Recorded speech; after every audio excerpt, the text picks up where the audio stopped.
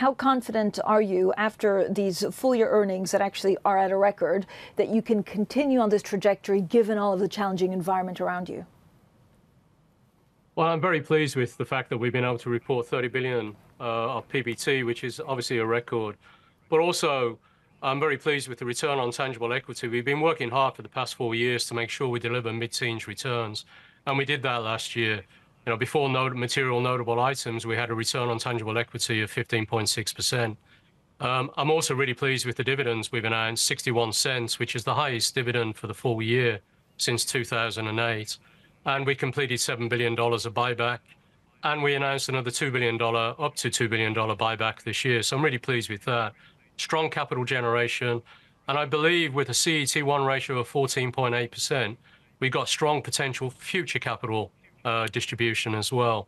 In the fourth quarter, we did have some noise in the numbers. We had three principal items that pulled down the profit. The first one was we rebooked the loss on sale of our French operation now that we completed that transaction.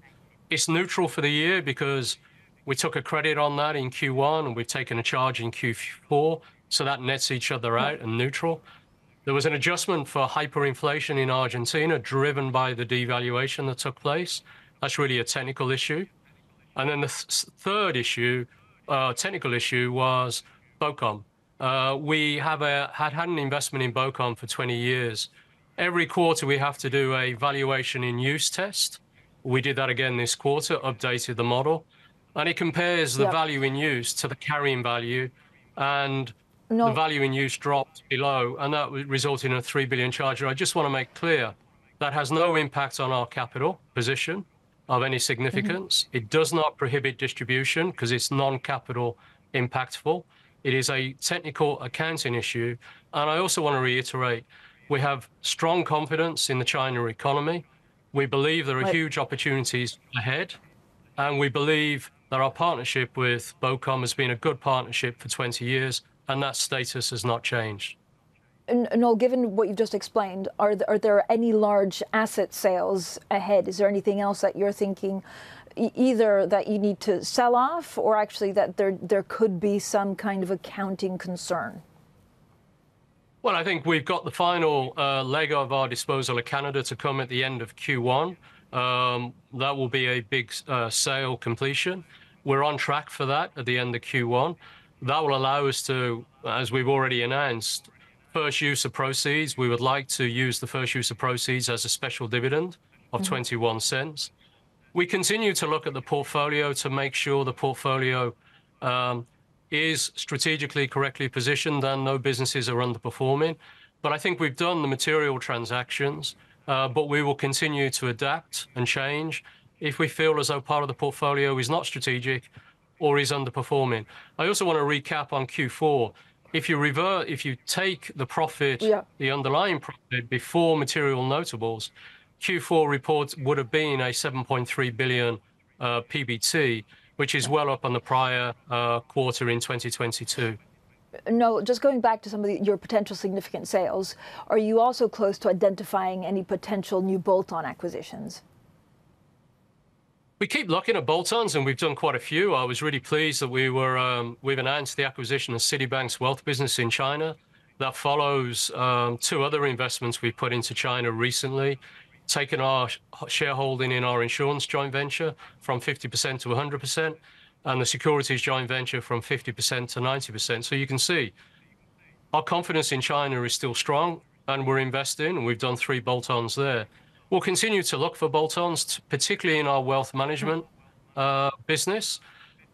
We believe buying additional product capability, specialism, or distribution capability would be interesting, but we'll only announce anything on that as and when we got a transaction to complete. Have you identified anything at the moment, and in which part of the world? We're always looking. The world is more around our wealth business, and we're trying to really build out our international wealth and international retail banking proposition. And wherever we see opportunity to enhance that and accelerate the organic growth plan, we'll consider those bolt-ons. But nothing's in the near-term pipeline at the moment. Are you still confident, Noel, that actually the Chinese property market has bottomed out? Yes, I am, Francine. I think when I signaled it at Q3, I believe the market as a whole has hit the bottom. I did say back then it still will take time for it to recover, and I believe it will recover in a gradual and progressive basis, not with one big bang stimulus package. But I have been pleased to see some of the stimulus that has gone into the Chinese economy in recent months. But that's more around stimulating the demand side of the economy rather than stimulating the supply side. And I think that's the right thing to do, because then you'll get a more enduring and sustainable recovery in the sector. It does mean that there will still be some developers that have got to work through their challenges, but I do believe the bottom has been reached. How concerned are you about recent developments in U.S. commercial real estate? And are you worried that spills over to the UK and other markets, and that will lead to write-downs and provisions? No, I think we've taken a fairly cautious position. And if you go back over the last 2 to 3 to 4 years, we've been progressively de-risking our portfolio, particularly in commercial real estate in the US. I think our book today in the US would probably be circa 50% or less than the book we would have had there 4 or 5 years ago. So I think we're well positioned. We're watching it closely. And I think we've done a similar cautionary position in the UK commercial real estate market.